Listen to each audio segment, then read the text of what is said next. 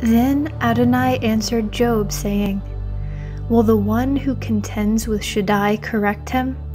Let him who accuses God answer." Then Job answered Adonai. He said, "Indeed, I am unworthy. What can I reply to you? I put my hand over my mouth. I spoke once, but I have no answer. Twice, but I will say no more." Then Adonai answered Job from the whirlwind, "Brace yourself like a man. I will question you, and you will inform me." Would you really annul my judgment? Would you condemn me to justify yourself? Do you have an arm like God's, and can you thunder with a voice like His? Then adorn yourself in majesty and dignity, clothe yourself in splendor and honor, scatter the fury of your anger. Look at every proud person and bring him low. Look at everyone who is proud and humble him. Tread down the wicked where they stand. Hide them together in the dust. Bind their faces in the hidden place.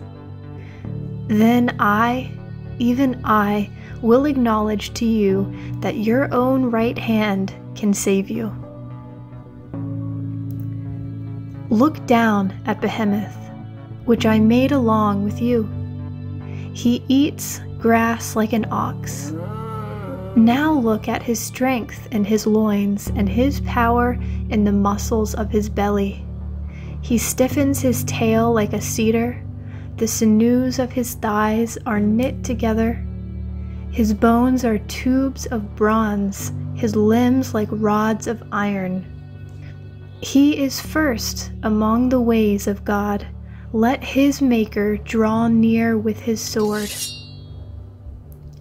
For the mountains bring him food, and all the wild animals play there. Under the lotus plants he lies down, in the secrecy of the reeds and marsh. The lotuses conceal him in their shade. The willows of the brook surround him. If the river rages, he is not alarmed. He is secure, even though the Jordan surges against his mouth. Can anyone capture it by its eyes or pierce his nose with hooks? Can you pull in Leviathan with a hook or tie down his tongue with a cord?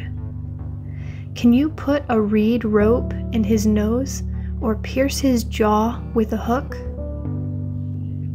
Will he make many supplications to you or speak softly to you?